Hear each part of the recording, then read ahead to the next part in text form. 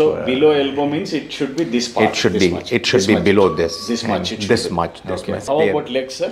Legs, they work very well. People can do any kind of work. They drive, they ride motorcycles, they can go to the field to work, they walk very well, they can run. There are athletes. Do you provide them free of cost? It is totally free of cost. Our head office is at Jaipur, and we have 26 branches all across the country, and there are 2 branches in Pakistan also. Now, who should come?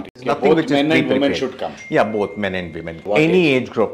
And our center is situated in Kotti Hospital. It's open on all working days except Sundays, from 10 o'clock till 5 o'clock. Average cost of a limb will be about 6,000 rupees. Made outside India will cost nothing less than $15,000, and it goes upward up to 80 lakh rupees, 1 crore rupees. How many benefited so far? Approximately 20 lakh people. They just need to walk in directly. There is a website available, jaipurfoot.org.